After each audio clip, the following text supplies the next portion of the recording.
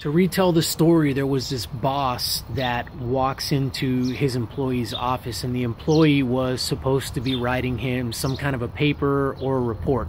He needed to produce something for the boss. And the boss walks in and takes a look at what the employee had produced, and he asks him a very simple question. Is this the best that you've got? And with that, he just turns around and he leaves the office.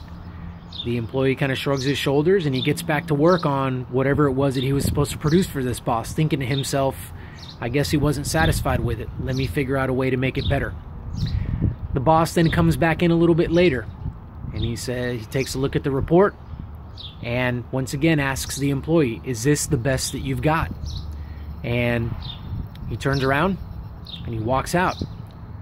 So the employee gets to work again. And this happens a few more times. And at some point, the boss walks in and the employee says, before he can even say anything, he says, I know what you're going to ask. This is the best that I've got. I cannot make this product that you're wanting me to produce. I can't make it any better. It's my absolute best. And at that point, the boss says, okay, well, if you feel that it's your best, then I'll go ahead and read it now. How can we learn from this? Man, you know, that was profound. I heard it while I was riding today in an audiobook, and just for me personally, I thought to myself, how many of us can be pushed to do better than we currently are in whatever it is that wherever you think this video might apply to you? I mean, if somebody came up to you and put a little pressure on you, asking you, is this the best that you've got? I mean, could you give a little bit more? Could you try a little bit harder? Could you take control of more things that are controllables that you can actually use to help increase your performance? I think about that. And I know for me, the answer is a resounding yes. What a powerful question. Is this the best that you've got? For many of us, the answer is no. And I think this story illustrates it perfectly. We've got so much more to give than we think that we do. And so surround yourself with people that are going to be hard on you and are going to ask you these kinds of questions. In that same audiobook, you know, they harp on a guy named Steve Jobs and how relentless Steve Jobs was with his employees.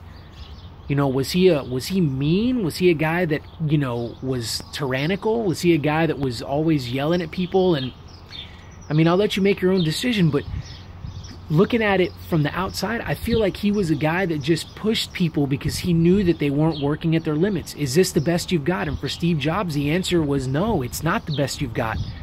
No, you can make that computer better. No, you can make that product faster. No, you can whatever, right? Like, things aren't impossible. You're just not working at your full capacity. You're just not giving your best. And then when you do, we get the products that Apple turns out. Like the iPhone, like the iPad, things that were like way beyond their time, right? So my question, is this the best you've got? Apply that wherever you want. Think about it. And I think for many of us, we would say that it's not, that we've got room to do even better. How are you, how am I, how are we going to start doing those things? It takes a plan. It takes definitiveness of purpose. It takes intentness and intentionality. Lay it out. Begin to get to work on it. We can do better, y'all. Let's do it.